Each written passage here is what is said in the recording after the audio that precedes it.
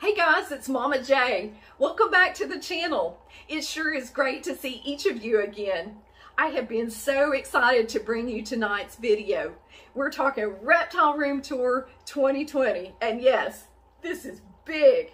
We're gonna go over each of your favorite animals, from crested geckos to leopard geckos, bearded dragons, turtles, fish, frogs, snakes, and many more. I think it's something that every animal enthusiast will really enjoy. Now, if you're new to the channel, I want to welcome you and tell you that this is a channel where we talk about the passion for reptiles, amphibians, and betta fish. So I sure hope that you will consider subscribing and joining us on our journey. So let's get to tonight's tour. Welcome to the Reptile Room. I've been so excited to bring you guys in, let you see each of the animals again and see the changes I've made in their tanks and upgrades. Now, in this particular room, I have a total of 33 animals, including the fish.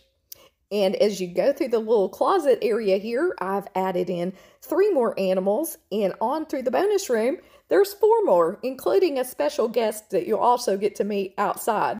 So let's get started on our tour. As you walk in the reptile room, this is my wall of crested geckos, as you can see. It holds 13 crested geckos, as well as 2 gargoyle geckos, a day gecko, and on the bottom there, you'll see a ball python and a corn snake. The first girl I'd like for you to meet is Echo. Now, Echo is one of my original crested geckos, and she is such a sweetheart. She's in a really beautiful bioactive enclosure, but out of the entire thing, her favorite spot is her coconut. Next to Echo, we have Skyland. Now, Skyland is my white and yellow reticulated gargoyle gecko, and she is produced by Phantom Gecko out of Chattanooga, Tennessee. Now, Skyland is about 3 years old now and has really developed into a really beautiful gecko. She also has the genetics to becoming phantomized, and I'm starting to see some of the evidence of that starting to develop in her. I know her parents developed that later in life, so that's going to be something really fun to get to watch. Her fired up stage is also really amazing. Next to Skyland, we have Snickers. Now, Snickers is one of my striped gargoyle geckos, and he is produced by Chris Jones out of New Creatures. And let me tell you, Snickers is just an amazing gecko. He's a little over 3 years old, and to my surprise, he's actually developing phantom eyes. This guy was such a little tiny guy when I first got him at just a few grams. He's really turned into a fabulous gecko. Now, here's a little fun fact for you. When Snickers and Skyland are both fired up, you can tell that they have a lot of similarities. In fact, at first glance, these two like to play switcheroo on me all the time. Can you tell which one is which? Next up is Kiwi. Now, Kiwi is a Madagascar giant day gecko, and she is absolutely amazing. She has been such a fun species of geckos to get to work with. Now, when you think of this type of gecko, you might think of the gecko gecko. And as you know from those commercials, they are full of personality. Now, they are very much an observational species, but they are so much fun to watch during the day. You might catch her out front waving at me or playing a game of Twister. You never quite know with this girl, but definitely a favorite of mine. Next up is the magnificent Milo. Now, Milo is a tricolor crested gecko, and he is produced from Gecko Junkie out of Knoxville, Tennessee. And when I first saw Milo, he was literally the first gecko that I just stopped in my tracks when I saw him at the reptile show, because I thought he was so beautiful. And if you look at his eyes, you can tell he's just captivating when he looks at you. When he fires up, his colors are just vivid, and you can really clearly see that deep chocolate brown and the yellows in the cream color. He's really a beautiful gecko. Now, Milo is also one of my breeders, and when you see some of the babies, you will also see some of these great contrasting patterns and colors. And Milo's really funny right now because he's definitely in breeding mode. So anytime he sees the door open to his cage, he thinks he needs to come out for a visit. But as cute as he is, it's pretty easy to fall in love with this guy. Speaking of breeding, we're expecting crested geckos, that is. As I had mentioned in a prior video, this has been my first year breeding crested geckos, and that has been a really fun experience for me. Now, one product that I found that I really like using to incubate the eggs is the Pangea hatch. Another thing that I wanted to share with you guys is how to candle an egg, because this was something that I really didn't know what I was looking for when I first started out with crested geckos. I'd had different people tell me to look for that Cheerio, but it really helped me to be able to visualize and see what I was looking for. So as you shine a flashlight on the back of an egg, in a fertile egg, you will be able to make out that red ring, which is the Cheerio that you're looking for. And that is something that you'll be able to spot and know that your egg is fertile. So let's take a break from crested geckos for a minute and find out what's been living in my backyard. Earlier this spring, I had an opportunity to start working with an eastern box turtle. Now, this is something that is near and dear to my heart because from a young child, my family raised box turtles, and that's really something that helped develop the love that I have for reptiles today. So I'd like for you to meet Blackberry.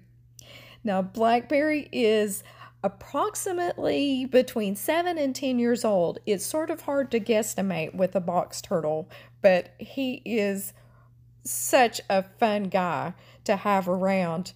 He's a fabulous eater, as you can tell. He loves his worms. He loves squash, and his favorite is Blackberry, so I guess you can figure out how he got his name that way. My husband and I built him a pen out in our backyard, as well as a little house that he absolutely loves to hang out in. The plants are starting to grow now, which is great. That provides a lot more hiding places for him. I've also planted some vegetables, some tomatoes and squash, and some things that would be turtle friendly, so he has some things to forage on. But bottom line, I think Blackberry's pretty happy, and as he would say, I guess that's the end of the story. Next on the room tour, we have Choco. Now, Choco is a phantom pinstripe crested gecko, and one thing I love about this guy, of course, are his big floppy crest, but also I love the portals he has on his side. I just think that makes him so unique. Now, Choco also has one of the bioactive tanks in the room. Now, there are 101 reasons to love this guy. And yes, I'm talking about Pongo. He is got the most amazing Dalmatian pattern. I love the fact that he has the white, the black, and the red spots. Now, I've heard some people say it's a confetti pattern, but either way, he is one super Dalmatian.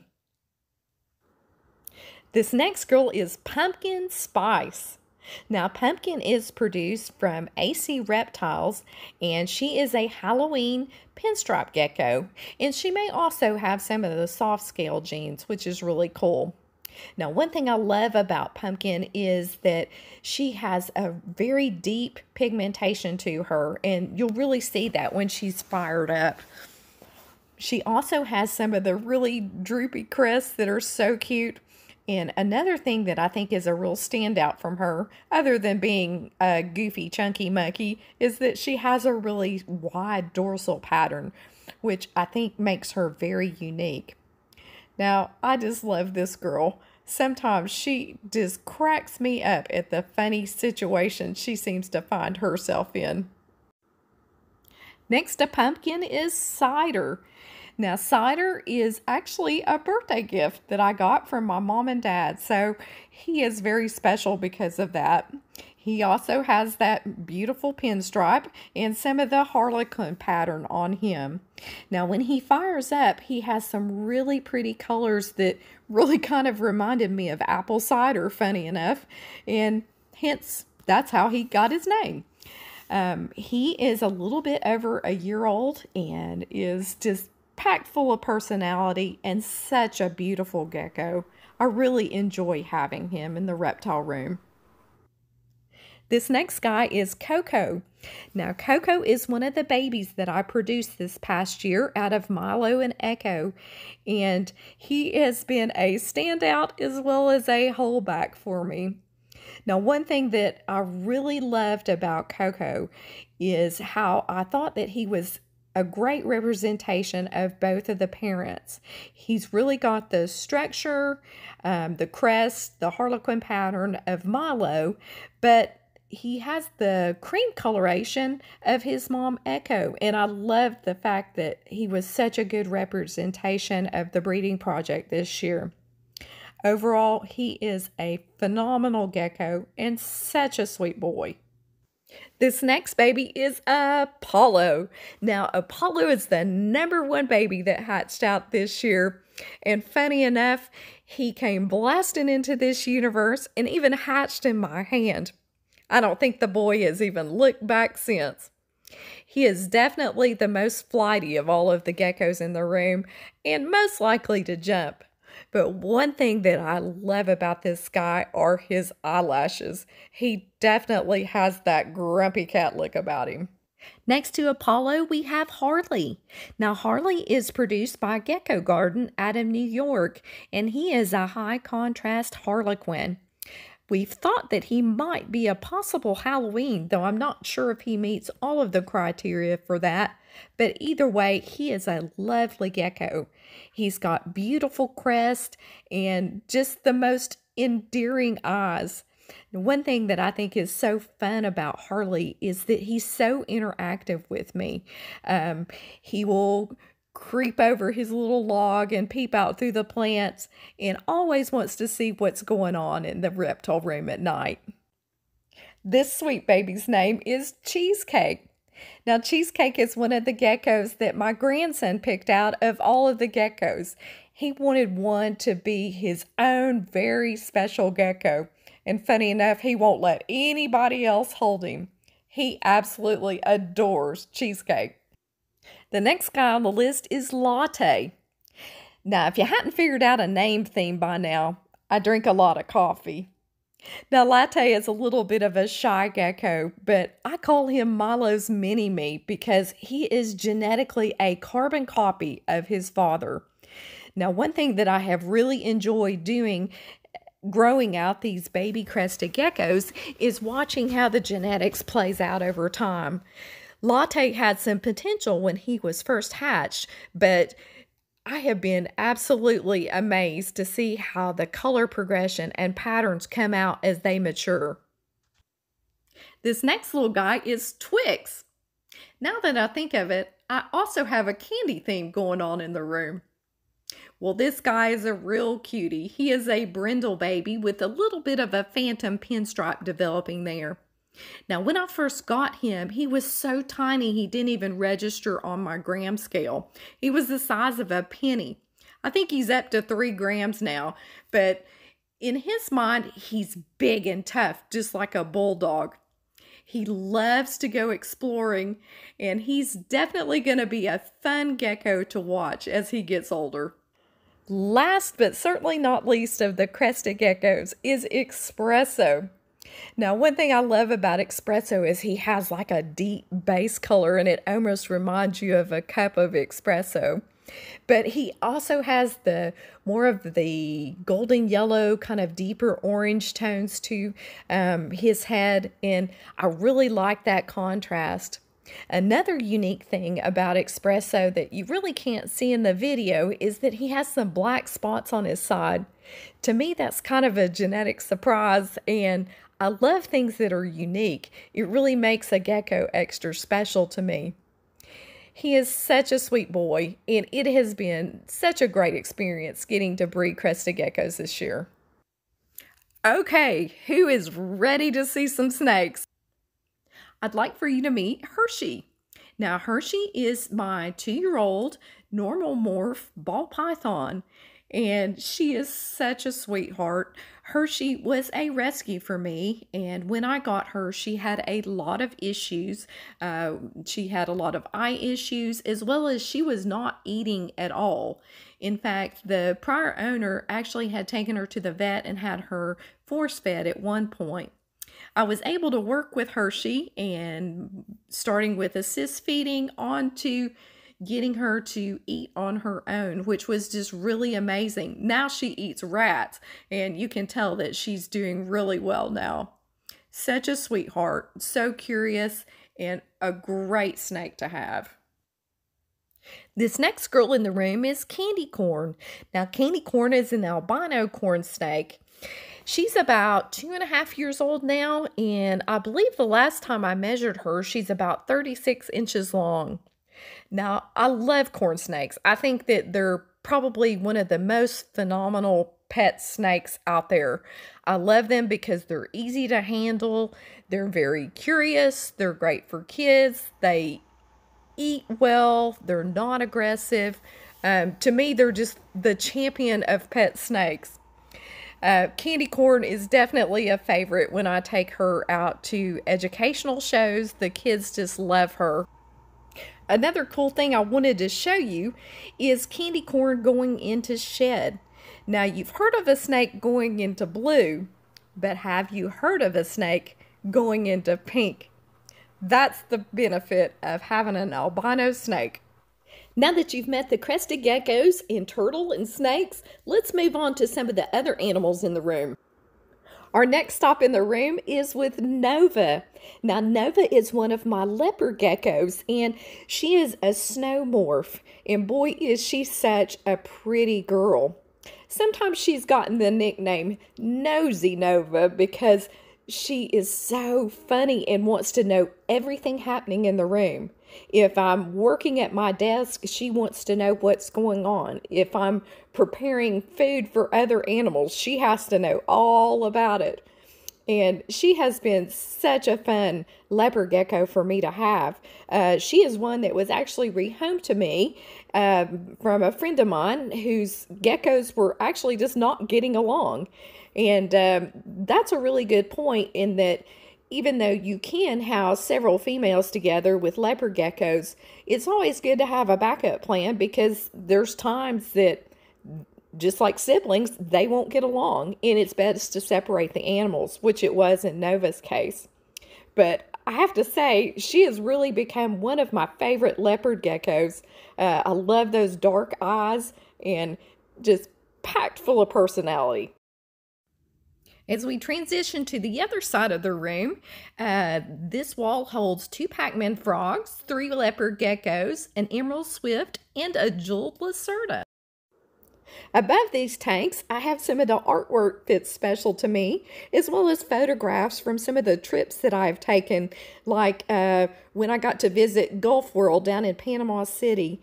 And my favorite trip of all times that I've gotten to take is to Clearwater Marine Aquarium and to get to see winter in person. The first tank on this side of the wall is my albino pacman frog, and his name is Oscar the Grouch. And believe me, he gets it for good reason. When I first got this little guy, he was so stubborn. He wanted to sit behind his little piece of cork bark, and he wouldn't come out for anybody. So we nicknamed it his trash can. Eventually, he came along and decided that eating on the other side of the log was a good thing. Now, if you know much about these pacman frogs, they are sit-and-wait predators. They're also called horned frogs, but they normally bury themselves down in the ground, and all you see is their little eyes. And when that prey item comes by, that mouth is open, closed, just like a pacman. Next to Oscar, we have Sophie. Now, Sophie is a Max Snow leopard gecko, and she's about 5.5 years old now. Now, one thing I love about these little leopard geckos is how they are really cat-like in a way. I always say that bearded dragons are the dog lizards, and leopard geckos are more cat-like in their behavior. They creep around at night and look at everything. And what's so cute is when they get excited about a prey item, they will actually shake their little tail before they pounce on it.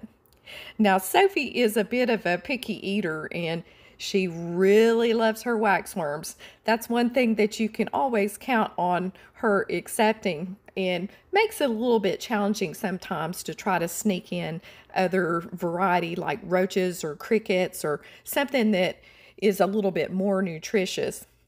But she is a funny gecko.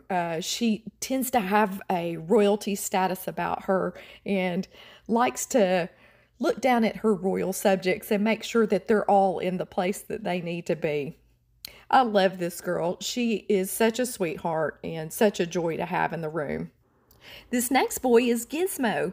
Now, what can I say about this guy other than the fact his smile just says it all? Now, one thing that Gizmo loves to do is hang out in his cave there. He will crawl up in it and then just poke his little head out, and it looks just like a little turtle sitting there. Just the cutest thing ever.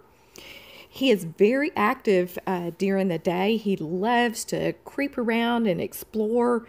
He will climb up on top of his rock hide and look around. Now, one thing about Gizmo is that I've had an opportunity to raise him from the time that he was just a little baby. And that's been a really fun experience because a lot of times when you see the baby leopard geckos, you will notice that they have the band stripings on their back, and they will have some spots, but nothing like the spot pattern that they will develop as an adult.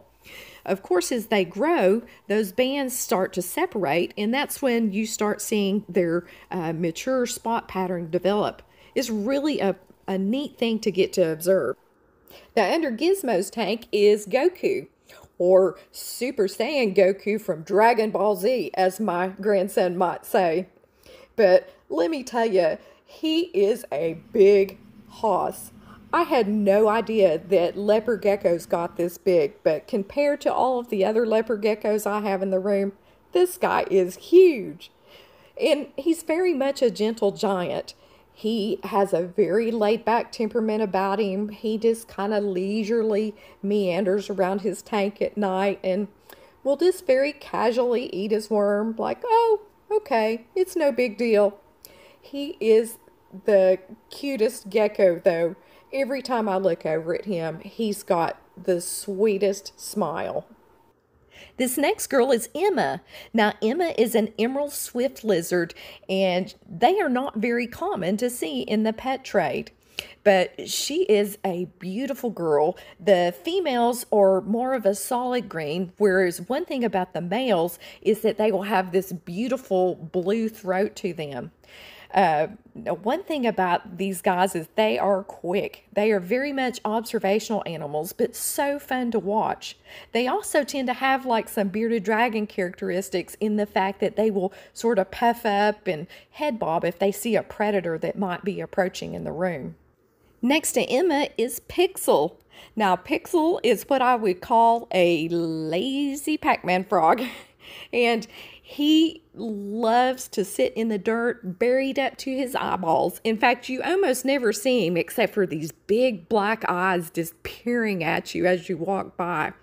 You can find him sometimes chilling in his water dish, but most of the time he likes to dig himself a little hidey hole and is pretty content to stay there until the magical worm falls from the sky. And at that point, the true excitement begins. He opens and closes his mouth. Yes, folks, that is the excitement of a Pac-Man frog, but we love them. This next guy is Patrick. Now, Patrick is a jeweled lacerta lizard, and these are not very common to see as well, though I really hope that they will gain popularity because they are such an amazing lizard. He's got this beautiful green color to him, and as you'll notice, he's got a little forked tongue, very similar to a snake. You may think that he has some skink-like characteristics to him, but temperament-wise, he's very much a lizard, and they even have a little bit of a bearded dragon characteristic in the fact that they're very calm. You can get them out and hold them. Now, the little dots on his back are almost like little beads. It's very soft to be able to touch his skin. And it almost reminds me, if you've ever seen like an Indian purse, how the little colored beads are all together to make a pattern. That's very much what his back looks like. And I thought it was so unique. I really think he is a stunning lizard. And another cool thing about them is they have these big long toes and the longest tail. Now, Patrick is hysterical. He is so inquisitive and so curious. Every day he goes out on his little hunt in the tank and he slinks around everywhere and looking here and low. Of course, he's looking for insects as well, but the one thing that he loves to do the most is dig. And did I say dig? And dig and dig. And if Mama's not looking, I really like to dig. So just as soon as I have my back turned, you guessed it, my plant destroyer attacks again. You just have to love this guy.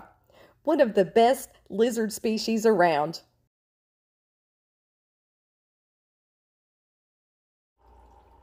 Yes, can you believe it? To be continued. Don't worry, in tonight's video, you got to see 3 of the 4 walls of the reptile room. Let me tell you, there are so many animals in this room that it's hard to pack them all into one video. And I thought it would be important to break this into 2 parts so that we could sort of focus on different animals at a time. Now tonight we got to see part 1, which had a good part of crested geckos and leopard geckos, as well as a few different species that you hadn't gotten to meet before. And our next video is going to be released on Friday night at 7 p.m. Eastern Standard Time. And we're going to start with the betta fish and go through my green frog, red-eyed croc skink, Jackson chameleon. You'll get to meet all of the bearded dragons and maybe even a few furry friends. So I think it's definitely one to stay tuned and look forward to. So I will see you guys on Friday night. Thank you so much for watching part 1. Can't wait to share with you part 2, and I hope you have a wonderful week. God bless. See you next time.